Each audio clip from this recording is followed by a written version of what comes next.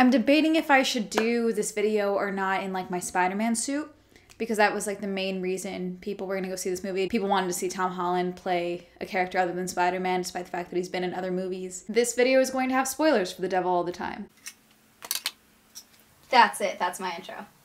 Hi, I'm Amanda and you're watching Swell Entertainment, and you can absolutely leave your comment down below on whether or not you think that I'm wearing this suit for the sake of commentary or because I really wanted to wear the Spider-Man suit. The Devil All the Time is an adaptation of the book, The Devil All the Time, and was released on Netflix yesterday. I would say most of the hype leading up to this movie was from fans of Tom Holland. Bill Skarsgård, Robert Pattinson, and Sebastian Stan were all a part of the pretty stacked cast of this movie, because this was a very character-heavy movie, and I don't think it flowed well, but we'll talk. A very basic, quick review. The movie's okay. I don't think it's spectacular. I don't think it's horrible, but they made certain choices that I don't think worked well for this type of story. I know everyone's been saying this, but I truly think that this movie would have worked better as a limited series. Maybe the whole first 40 minutes involving Lenora's parents and Irvine's parents would have worked if it had been executed differently. I just don't think it ended up working out long term, considering so much exposition was still needed to be done throughout the rest of the movie. They also had a narrator the entirety of the movie, which I don't think you need if you do the flashback bits or the bits in the past properly, or you don't need the flashback bits or the bits in the past if you have a proper narration happening. Does that make sense? I did really like when I found out that the narrator was actually the author of The Devil All the Time, like the original author of the book. Some would claim it was just dumb luck, while others might swear it was God's intention. But I'd say, with the way things turned out, there's a little bit of both. I would have believed that he was a professional voice actor or something, because he did a great job telling the story. I do think the narration was done quite well. I just think that it could have been utilized better, especially with the whole elements in the past. I'm gonna run through a bit of the story for you guys. The Swell Spark Notes version is that anything terrible that you think is gonna happen probably is gonna happen. There's like maybe 4, 5 innocent characters in this. Everyone else is pretty much terrible. The innocent characters typically don't live long.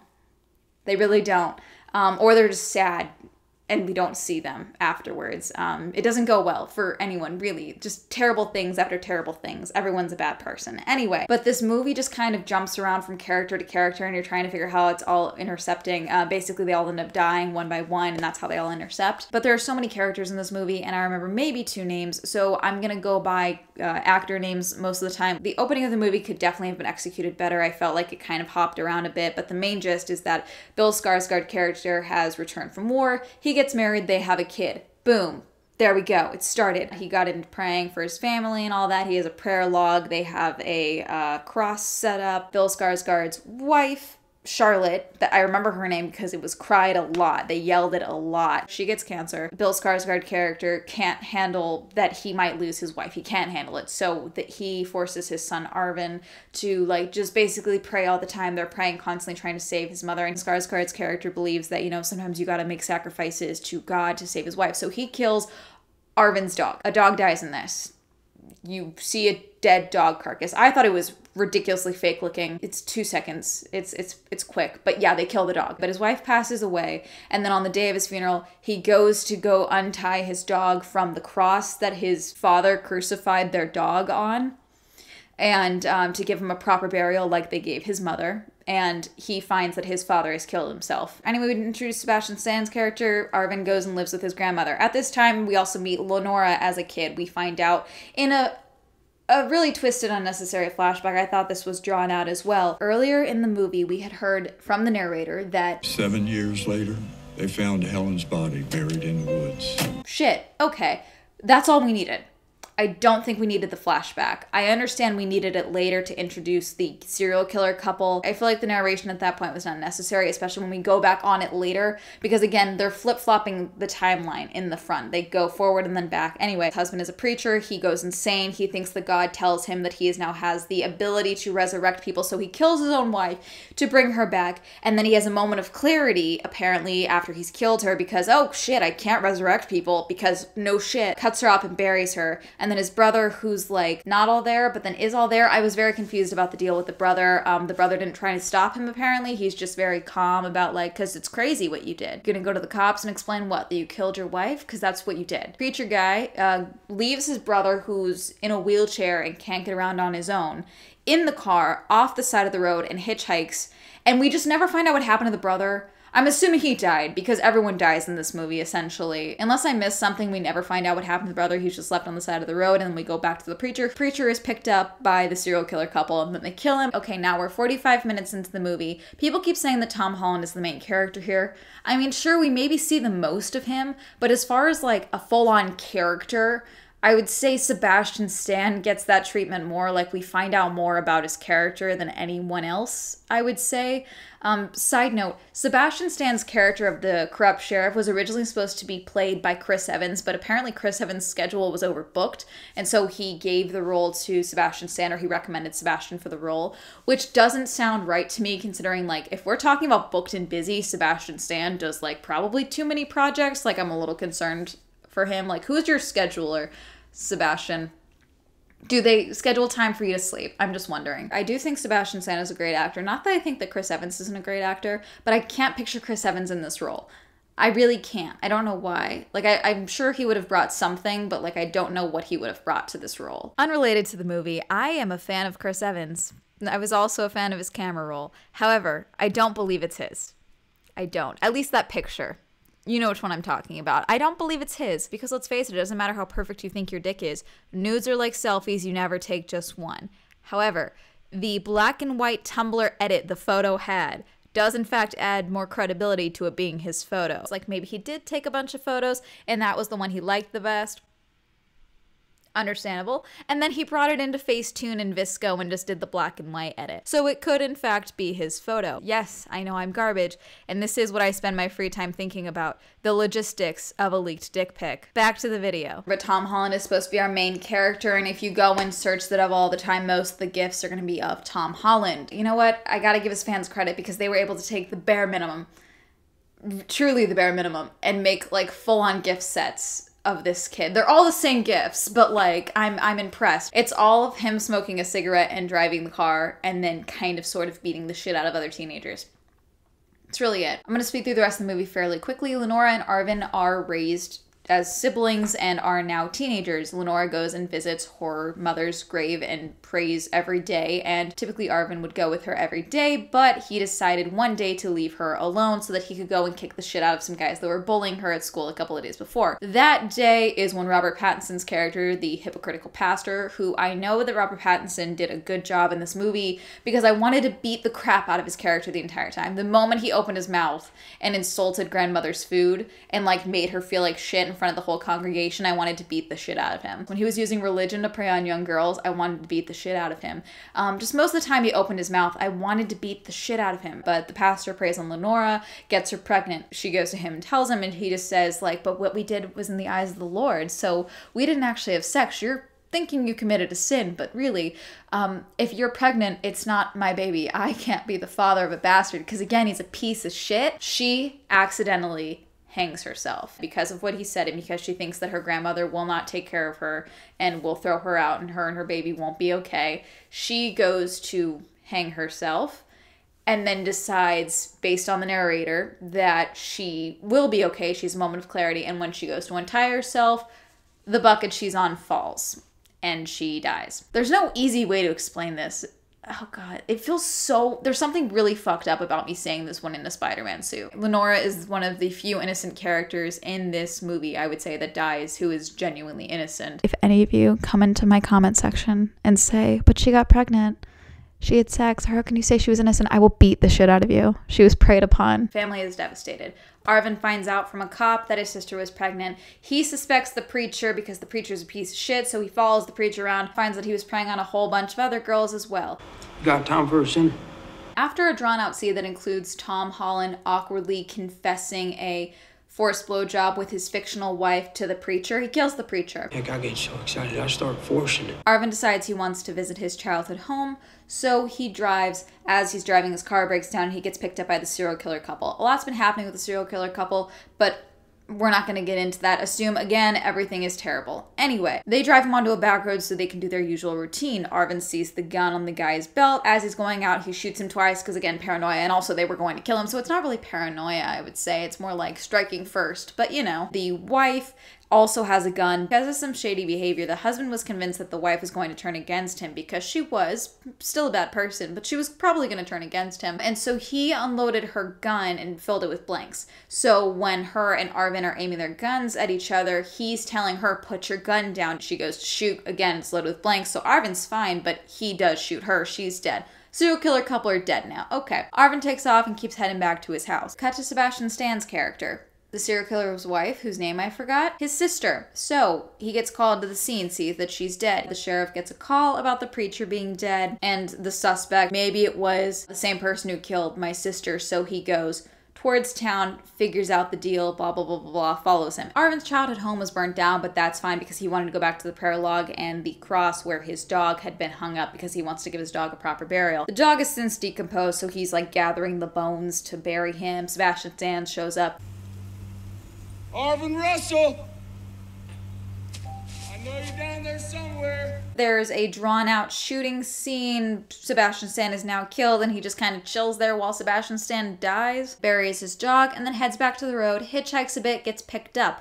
The guy who picks him up, am I crazy? Was that Aaron Taylor Johnson? He's not credited. But, like, is that Aaron Taylor Johnson, or am I losing my mind? Because I'm fairly certain that that was Aaron Taylor Johnson. I wasn't expecting him in Tenet. I wasn't expecting him in this, but it's like, for like 2 shots, you see his face, and then I was like confused. Anyway, was that Aaron Taylor Johnson at the end? Let me know. Because of the vibe of the whole movie, like, every terrible thing that you think is probably going to happen happens. It's like exposition to terrible thing to exposition to terrible thing to exposition to terrible thing. That the ending, I was assuming, is it going to be Arvin falling asleep in this guy's car and then the guy killing him because he wants to rob him. Like, that's what I'm assuming is going to happen. But no, he just, like, falls asleep and it's fine. End of the movie. The devil all the time is Oscar bait. A lot of movies are. I think it's derivative to say that all movies are Oscar bait because I don't think that's true. But, God, there's just not a lot of, like, depth to this movie. Like, it seems to think it has depth. And I will say this, the movie made me want to read the book. I really do. Partially because of the movie itself, but also partially because of how fans were talking about the book leading up to the movie. Because when people were knowing that, like, oh my God, Tom Holland, Sebastian Stan, and Robert Pattinson, oh my God, I need to watch this movie. A bunch of people read the book, and I saw people being like, it was so dark, I had to, like, put the book down a couple of times. Like,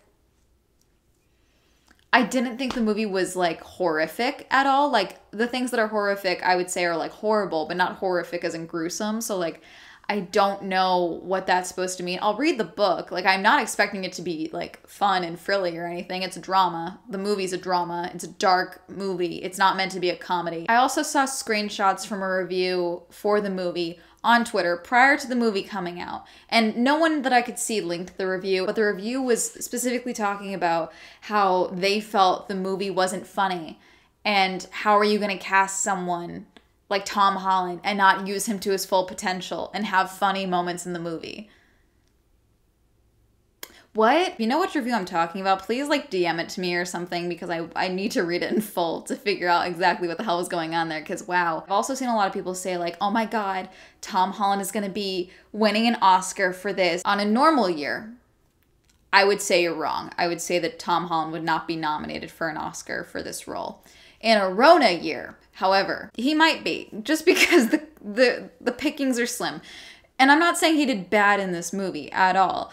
I just personally don't think that all it takes for someone to be nominated for an Oscar is to play a role that's against their perceived type. If we're going to compare performances against what we were given, I would say that Robert Pattinson was acting circles around everyone, but again, I mainly just wanted to punch him in the face the whole time. Tom Holland has been acting for a while now, but most of the movies that his fans know him from are the movies from the MCU where he's playing Spider-Man, or movies where he's voicing animated or CGI characters. He's been in other movies. Uncharted, I believe, is 2021. Chaos Walking may never see the light of day, but you know, he's in other movies. We just haven't seen them yet. I'm specifically talking about movies he's been in post appearing in the MCU. I know he was in movies prior to being Spider-Man. So yes, for Tom Holland, in his current career, this is the darkest role he's played. And again, I don't think he was bad in this movie. I just don't think he was given enough to warrant a Best Actor nomination. Side note, someone let me know, because the only Southern that I am is like Valley Girl Southern, because I'm from Southern California. For some reason, a bunch of you think I'm Canadian. I don't know where that came from. I'm just confused. However, Tom Holland put on this very thick accent in this movie, which like could have just been a stylistic choice. His father, Bill Skarsgård, in the movie also had a pretty thick accent. But I mean, considering the accents of everyone else around him, it just seemed incredibly thick. Apparently, Tom Holland did in fact work with a dialect coach for his role of Irvine. However, Robert Pattinson apparently outright refused to do so and hid his accent until the first day of filming. And I think you can definitely tell based on some of the lines in this scene alone. Well, that's what I'm here for. That could be a big problem, especially for the young people. Well, when you say anything, what do you mean? Well, what's the problem then, son? I want you to know that I pray for that girl's soul every night. Overall, I would say the movie is very like bloated with characters, with exposition, with backstory, and it just kind of felt a little all over the place. I felt like it maybe could have been a little smoother. As far as like the dark bits of it, I wasn't like incensed the entire time. But I mean, I don't know. I like horror movies, so I was like, okay. I don't know if the movie wanted us to root for Irvine. If that was the goal, I don't think they executed that properly.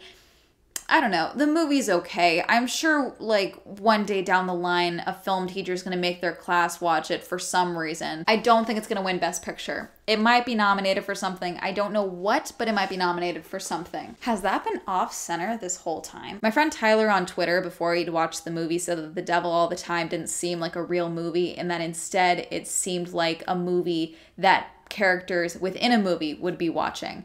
And I totally agree. The lineup of the cast definitely seems like they all took part in a movie, and the movie, The Devil All the Time, is just a plot device within the movie. Like, all of them are playing Hollywood actors in this movie, and they're all seemingly have no connection aside from the fact that they all were a part of this movie that changed their lives. Like someone was murdered on set, or there was like a sex blood pact, some type of culty shit happening. And so like the movie itself is taking place and all of the actors are like living their lives, but they keep flashing back to like things that happened on set or within The Devil All the Time in the movie to like push the plot along. This writes itself. Hollywood, call me. I'm gonna end this here. If you want to watch the movie, go right ahead. It's not horrible. It's not great. It's not a fun movie. Don't expect it to be. Don't expect it to be a happy movie. Don't expect it to be uplifting. The moral, I think, is that everyone is terrible, or everyone is capable of terrible things. Don't let religion be an excuse for horrible behavior. I'm good with that. If I'm wrong and this movie is nominated for a Best Picture Oscar, I'll wear this suit somewhere. I don't know. Anyone want to invite me to the Oscars? I'll wear this there. I don't give a shit. I'll wear it. But did you watch The Devil All the Time? Did you like The Devil All the Time? Did you read The Devil All the Time? Would you recommend that I read The Devil All the Time? I'm probably going to read it. But anyway, let me know. Comment down below. But shout out to my patrons. Thank you so much for supporting my Patreon. If you'd also like to support me on my Patreon, the link will be listed down below. If you'd like to follow me on my social media, that'll be all up here. And that's going to be it. Have a lovely day. Goodbye.